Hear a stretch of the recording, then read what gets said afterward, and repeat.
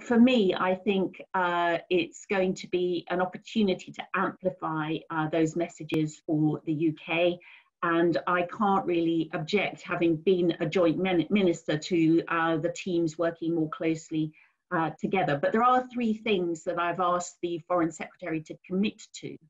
And the first is that he will be a very strong voice for the world's poorest in cabinet.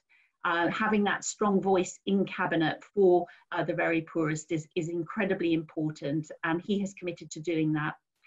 Secondly, I have asked him if he will commit to continuing to spend at least half of the UK's 0.7% aid budget on the poorest and most conflict affected countries, because I think that's where, I've seen it make the most significant impact. And he's also committed to that.